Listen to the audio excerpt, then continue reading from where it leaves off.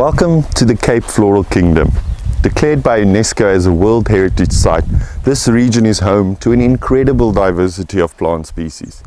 With over 9,000 known species, of which 6,000 of them are endemic to the region, which means they occur nowhere else in the world. My name is Naas. I'm an environmental educator for the Cape Leopard Trust, and today we're going to look at the relationship between fynbos and fire. When European settlers first arrived in the Western Cape, what they were hoping to find was wood to build houses, forts, and repair their ships. But what they actually found was this fine-leaved, thin-stemmed, shrubland type of vegetation, which they called fynbos. Fynbos provides habitat and a food source to many birds, insects, reptiles, and mammal species. Many of these creatures play an important role in ecosystem functioning in the fynbos. A leopard, for example, needs the fynbos vegetation to provide it with cover so that it can stay relatively unseen. Fynbos plants also aid in soil stabilization and water filtering. Therefore, they play an important role in keeping aquatic ecosystems healthy. So what happens to fynbos when it burns? Due to the hot, dry summers, fires occur naturally in the fynbos, and therefore some species have adapted to recover after a fire. The waboom use a method called epicormic resprouting to recover after fire.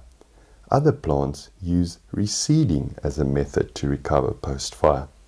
Some seeds can even lie dormant under the soil for many years until a fire heats up the soil and smoke induce the seed to germinate. Even though fire is a driver for fynbos plants, it is important to know that fires can also be devastating to fynbos.